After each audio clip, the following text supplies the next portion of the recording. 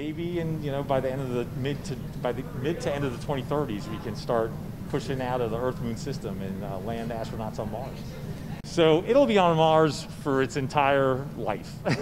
Now we're planning on about a little over a 2-year mission, but these robots tend to be really reliable. So Curiosity landed in 2012, and it's still operating, so 8 years later, and it was also designed to be about a 1.5 to 2-year mission. So my guess is we'll get through the 2-year, what we call the prime mission on the surface, and it'll still be operating, and we'll just continue to drive and take data and learn more and more.